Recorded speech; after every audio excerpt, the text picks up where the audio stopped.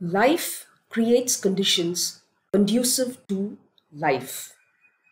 Now, this is a central lesson in biomimicry. The statement implies that all life forms on Earth, all organisms on Earth, have figured out strategies over millions of years for their survival, and not just their own survival, but the survival of their next generation in the places that they inhabit. That's why you'll find that in all ecosystems on the planet, the life forms that are making up that ecosystem are always maintaining favorable conditions for the entire ecosystem. They don't harm each other. They always create beneficial conditions for all the other life forms that comprise that ecosystem. And that is life creating conditions conducive to life. Now, given the state of our planet currently, rather the dire state of our planet currently, with the loss of forest cover, loss of biodiversity, the water crisis, the oceans being full of plastic, pollution, the list just goes on, right? It's obvious that we are heading towards some sort of catastrophe. And as responsible citizens of this planet, we have to do something globally. We have to do something within our own communities. And therefore, it is not sufficient if we speak only about learn from nature. It's not enough if we just keep saying, let's learn from nature. What we need to do is design like nature, not just learn from nature, but design like nature. Because only if you design like nature, we can reverse the adverse effects of human activity on the planet. Of course, it's no secret that human activity has caused more destructive effects on the planet than anything else. And if you have to reverse that, we have to reverse the destructive effects, and we need to actually have a regenerative effect on the planet. We need to promote regeneration on this earth. Then we need to design like nature. And with this central lesson, we are going to talk about the 10 unifying patterns of nature. Now, these 10 patterns, you have been introduced to them before as well. They are 10 essential lessons from nature as far as design is concerned. It doesn't, of course, mean that nature does only this as far as design is concerned, but it's a starting point for us to understand how nature designs and how can we also start designing like nature. Also, as biomimics, it's important for us to understand these principles because this is what distinguishes biomimicry from other forms of bio-inspired design. So it's important, these patterns become important because clearly they take us to more sustainable solutions. You have been introduced to them when we spoke about the biomimicry design spiral. We spoke about, coming back to these patterns every step of the spiral, especially in evaluate when you start assessing your solution. There is this checklist, the Nature's Unifying Patterns checklist. You can pick up each of these patterns and look at the checklist and find out if you are able to meet those criteria in the checklist.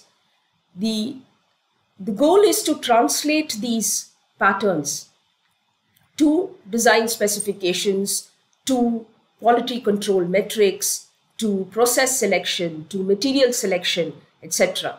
Because that's how we will start designing like nature. Of course, it may not be possible to incorporate all the 10 patterns in every single solution because given the current limitations of our systems and our materials, etc. But it's a good start to try and see how many we can incorporate in every solution because clearly they lead to more sustainable solutions. And that's what the planet needs right now. Of course, it won't be easy. It definitely won't be easy, because nothing that is worth doing is easy, right? Whether it's the biomimicry design spiral and actually applying the spiral to come up with a solution, or it is these 10 principles trying to figure out how to imbibe them and bring them into your solution. It won't be easy, but as biomimics, we have to try, and that's what we are going to do. The other interesting thing about these patterns is they are not just if you are a biomimic inventor, innovator, or a creator of a solutions or a designer. They can also be used by anyone looking to bring these patterns into their life and their work. They can clearly take you towards a sustainable lifestyle, a lifestyle that is more in tune with the way nature is. And therefore, each of us can draw our own lessons from these patterns and find out how we can imbibe them into what we do and how we live. What we are going to do next, therefore, is look at each of these patterns one by one, so you can get started on exploring these patterns in greater detail. You can start looking at how these patterns work, how you can design using these patterns, and how you can bring it into solutions that you create, or even into the other parts of your work, etc. So that will be the goal of these, the next few modules. So let's get started with the first one. Nature uses only the energy it needs and relies on freely available energy. So this first principle that we are going to talk about is nature uses only the energy it needs, which is the first part of the statement, and nature relies on freely available energy. Now, energy is an expensive resource. What does that mean? Is that in order to get energy, you need to spend energy. That's what it means, that energy is an expensive resource. So therefore, if any organism uses excess energy, the effects of that can actually end up being fatal. Therefore, you will notice that across nature, all organisms will use only the energy that is needed. There are two key expenditures of energy for any organism. Two big buckets in which you can say that they need expend energy. One is to obtain energy.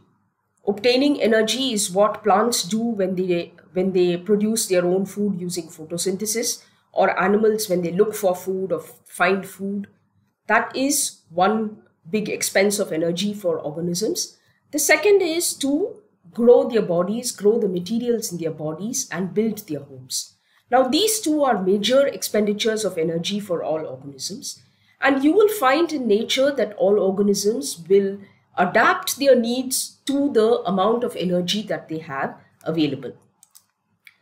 They will ensure that they use low energy processes for each of these. They will use energy that is easily available around them. They will use energy that does not require a lot of energy to be spent in order to get that energy. And they will make sure that this energy need not be, mined from the earth, which is what humans do, right? So that's something that all organisms across nature will do. Also, organisms tend to have certain mechanisms to ensure that they use less energy. They use modular structural building blocks, going from smaller elements to larger elements.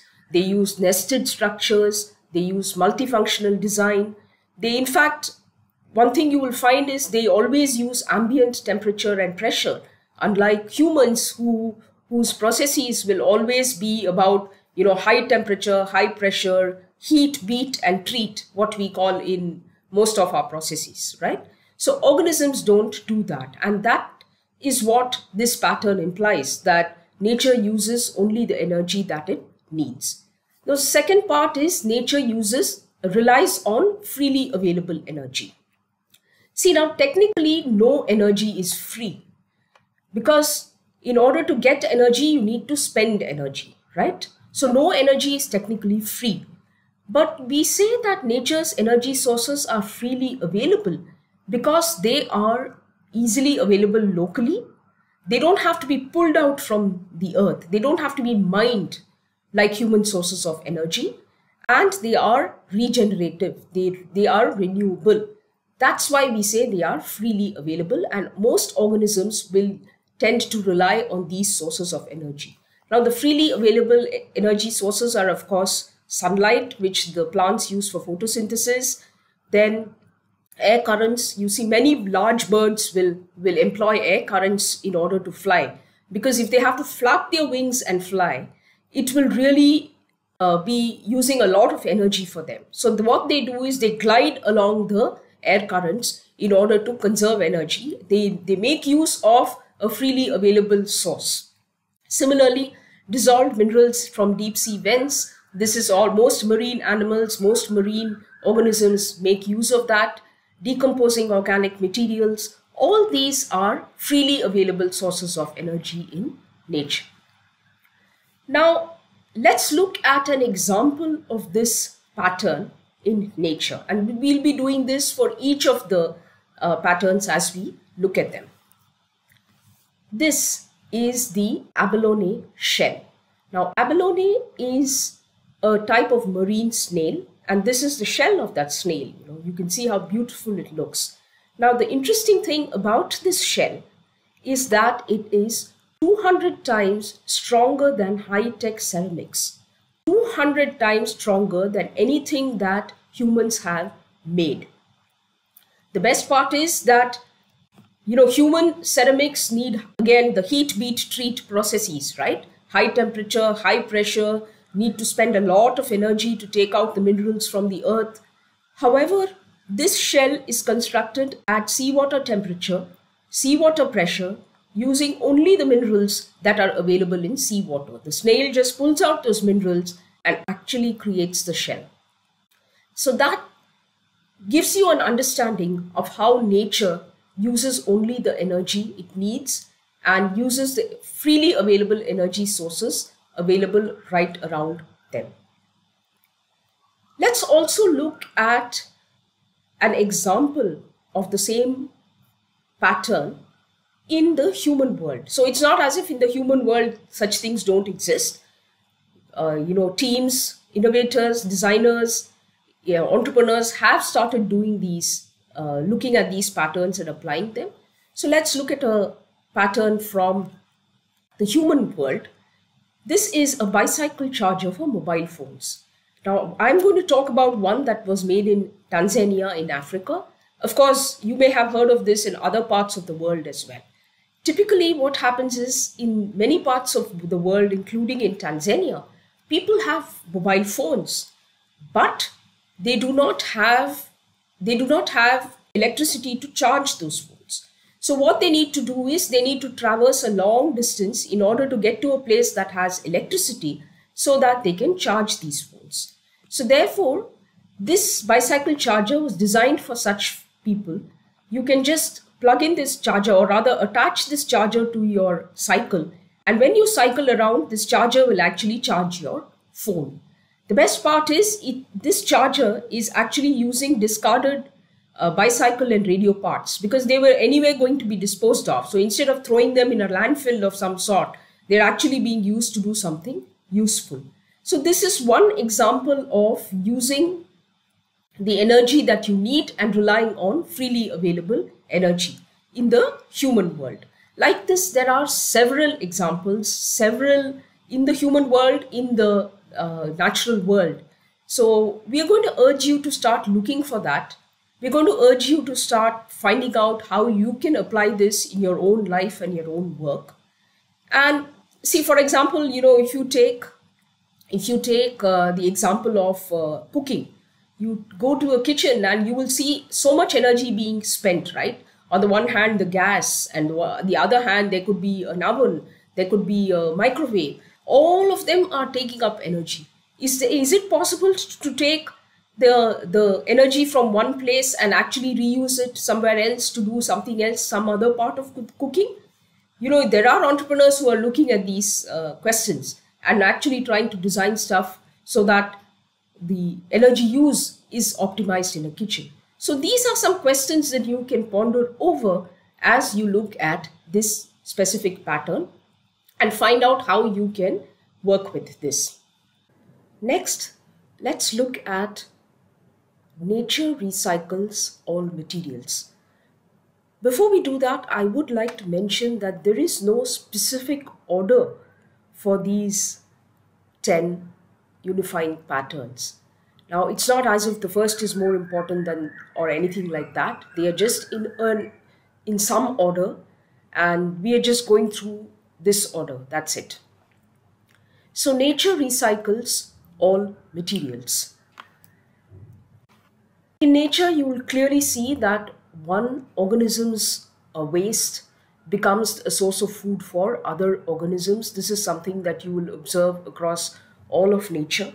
And you will also, in nature, what you will see more accurately can be described as upcycling. So instead of recycling, it's upcycling. So if you have this tree, and the tree is broken down by the fungi, and the fungi will be eaten up by a mouse. The mouse will then be eaten up by an eagle. So the materials that are composed in one organism kind of get upcycled to another part of the ecosystem, and that's what typically tends to happen in nature. And you can see that organisms like the fungi actually break down complex molecules which can then be used by other organisms. So they make it available for other organisms to utilize. Also in nature, the various elements and compounds are recycled, like water, carbon, nitrogen, etc. We are well aware of how this happens, and this can happen at the local, the regional, and the entire Earth system. As an entire Earth system, the water cycle, for example, is well known, right? How water evaporates from the water bodies on the Earth and from the plants by transpiration, and it then forms clouds. These clouds then bring rain, and then the rain runs into the soil and into the water bodies and so on and so forth. So this is a cycle that happens in nature. It has been happening. It happens everywhere. Similarly, carbon and nitrogen as well. So nature recycles all materials is an important pattern that you can observe across nature. An example of this would be what happens to trees, the life cycle of trees. Now, I mentioned that there is upcycling that happens in nature. So recycling in nature is not direct. So this wood of the tree is not going to again become wood. That's not typically what happens. Now this, as the tree starts decaying, you will have organisms like the fungi breaking this up into smaller compounds which can be used by other organisms. Also, this decaying log becomes a place for some organisms to store their food. Some organisms will take shelter over there, so it's being used by other organisms as well. And some organisms will start breaking down the log, and this material will actually be used by other organisms as food or other materials for their homes, etc., etc. So this is the way recycling or other upcycling happens in nature. This is an example of how it happens in nature. There are several other examples, of course, but this is, kind of a simple example for us to understand, which is why we are looking at it. In the human world, how does this happen? And I'm going to pick up the example of a zero waste city called Ambikapur in Chhattisgarh, India. Of course, there are several zero waste cities across the planet now. Several cities have started doing this. So what Ambikapur has done is they have started ensuring that they don't create any new landfills for dumping waste. Most of the waste is subjected to treatment and recycling. They have what are called garbage clinics.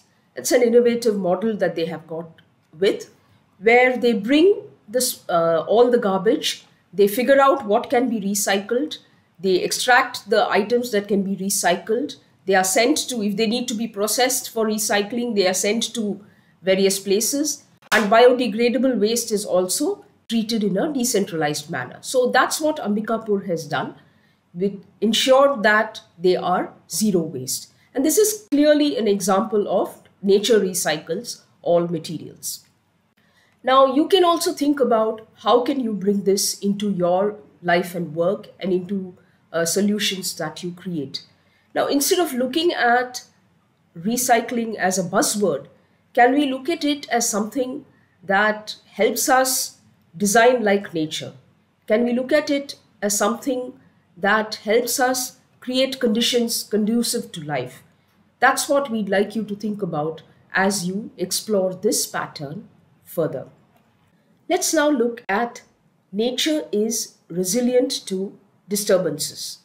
Now, resilience is a quality which is about withstanding difficult conditions and the ability to recover from those difficult conditions. And in nature, you will find this everywhere.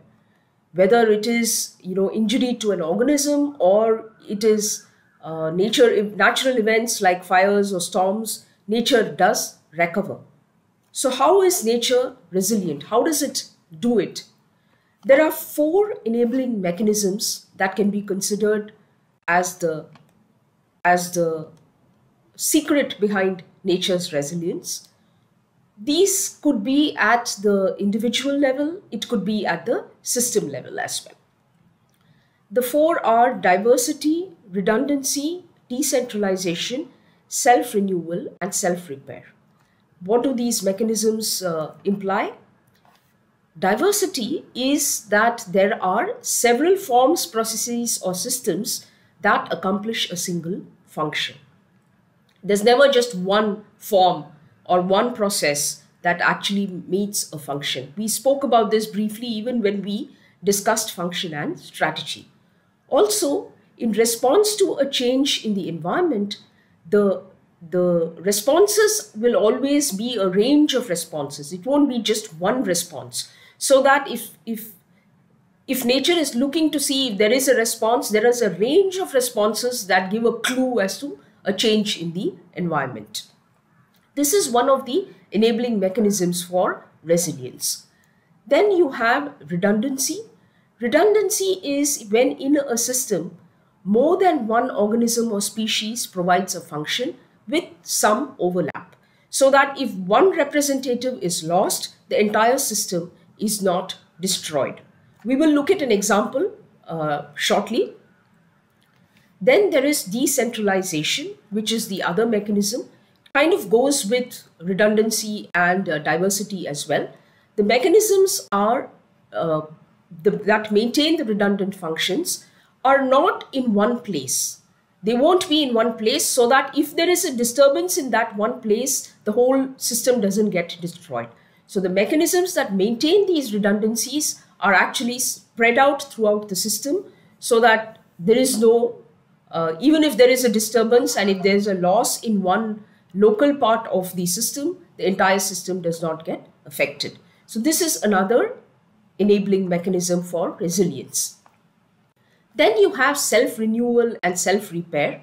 Now, this is clearly what happens at the cellular level, at the individual organism level, and the system level across all of nature. This needs no explanation, because you have the ability to generate new cells, to heal injuries and damaged organs, and respond to any external viral bacterial threat. So this is an important part of maintaining resilience in nature.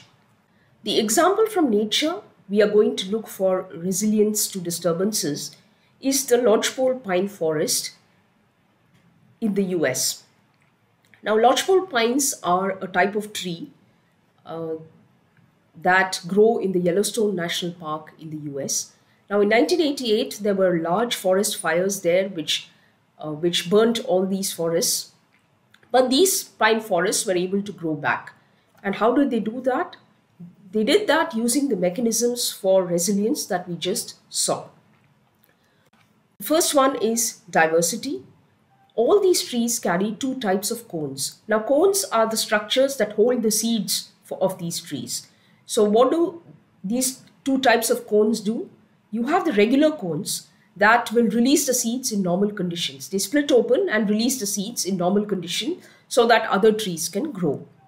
Then you have the special cones that are actually, they will not split open in normal conditions at all. They are sealed shut with some type of resin, and they open only when exposed to the high heat of a fire, like a forest fire. So when that happens, they split open and they spread so that the trees can actually regenerate. So that's how diversity works in order to enable the regrowth of the forest. The other part is the redundancy, where each tree produces several cones. So it's not as if there is just one or two cones, one or two special cones. So even if a small percentage of seeds sprout, the forest can still regrow and regenerate. Also, what has been observed is even if the forest is burnt down completely, to the ground, seeds from nearby forests can actually contribute to the regeneration so that the forest can come back to life. So this is an example of resilience to disturbance from nature. Now let's look at an example from the human world. The example we're going to take up is self-healing concrete. Now, we know that concrete is a very important building material. The only problem with concrete is it is prone to cracking. And scientists and researchers at the Delft University of Technology in the Netherlands, what they have done is they have created bioconcrete by mixing bacteria into the concrete. Now, why do they do that? They did that because when the concrete cracks, the bacteria actually grow into the crack, and when bacteria grow, they produce calcium carbonate as a waste product, and that actually fills up the crack, and therefore the concrete repairs the cracks on its own. That's why it's called self-healing concrete.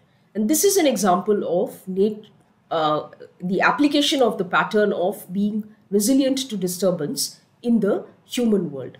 Like this, you will find other examples as well. So please do explore this, find out resilience to disturbance. How can we create systems? How can we create solutions that are resilient to disturbances instead of systems that just collapse in case there is a disturbance that occurs?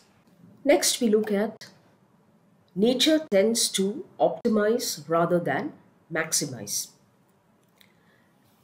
Unlike humans, of course, because for human beings, bigger is always better, right? More is what we always tend to think of. But in nature tends to optimize rather than maximize. Now, we saw this a little bit in the pattern on energy. Both energy and materials are extremely valuable resources in nature. Therefore, there will be a judicious balance on the resources that are spent and used, whether it is energy or whether it is materials. So, because what happens is if animals or plants or any other organism is going to start growing indiscriminately, there is going to be various adverse effects that happen to that organism, which is why organisms stop growing after a certain point in time. There is an optimization there because it's not unlimited. Unlimited growth is really not possible. And this is a valuable lesson for humans because we think indiscriminate growth is possible, unlimited growth is possible, whereas in reality that is not possible without harmful effects, without adverse effects. And in nature, in all natural systems, you will find that there are checks and balances to prevent the overuse of resources, which is why organisms stop growing, the earlier example that I gave you. So these checks and balances are to prevent not just at the individual level for overuse of resources, but also at the system level, prevent a life form from overusing resources. So this exists in all of nature. It's an important lesson that we can learn from nature, optimizing rather than maximizing. Let's look at an example in nature. The example is of bones. Now, bones, will respond to stress whichever part of the bone needs to take weight, it will add more calcium to it and therefore make it stronger. Now, the trade-off there is that that part of the bone will become heavier. Now, if it is heavier, then in that case, what happens is the organism needs to spend more energy to carry that heavy bone around. So therefore, what happens is the points on the bone where there is no load bearing occurring, those points will actually have less calcium. They will become lighter. So this is the way the weight of the bone is optimized and the energy needed to carry that bone around is optimized, while at the same time ensuring that the bone is able to take all the stresses, all the loads that are placed on it. So this is one example of nature tending to optimize rather than maximize. So bones, it's not as if they just keep getting, with more and more calcium, they just keep getting heavier and heavier and heavier. That doesn't happen. It is based on the mechanism of what is needed to carry the weight, what is needed to withstand the stresses that are placed on the bone. And if there are points of where it's not needed, the calcium is removed to make the bone lighter. Let's also look at a human world example. The example is of what is called tiny houses. Now, all of us are well familiar with this tendency that we have to build larger houses, larger cars, larger offices. Everything has to be big for us, right? Whether we need it or not. And there is this movement, therefore, which is called tiny houses, where you build a house with all what you need, all the amenities, all the functionalities that you need in a very small area. Everything is available to you, and it is a compact, self-contained unit. Many of them, of course, use renewable sources of energy, etc. as well, in order to enhance their impact, or rather reduce their impact on the environment. But these tiny houses are one example of tending to optimize rather than maximize, because just use the space that you need.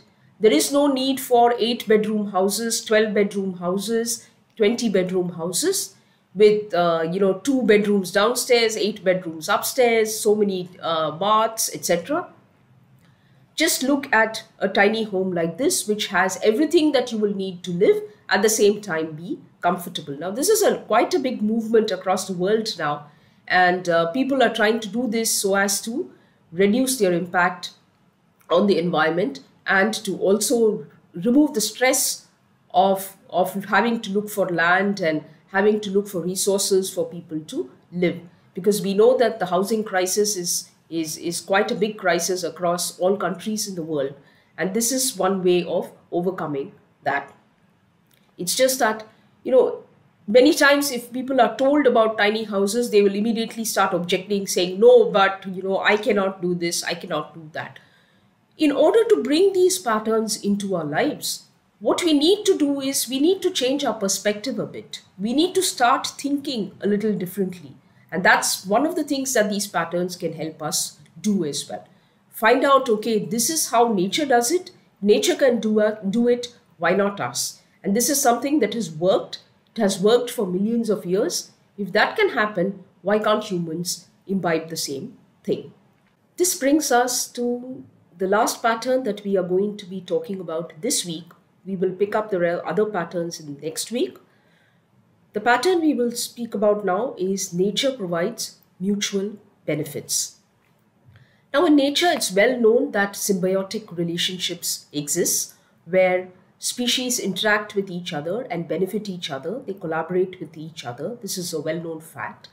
Of course, it happens in the human world as well.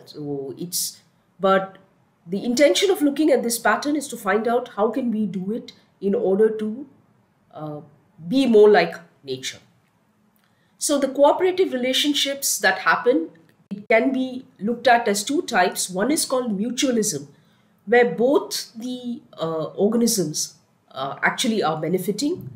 Now, this is, you would have seen several such examples. You have this nearly blind shrimp that lives under the sea, and then there's this fish. So the fish and the shrimp makes a burrow in the sand, and the fish also lives in the same burrow.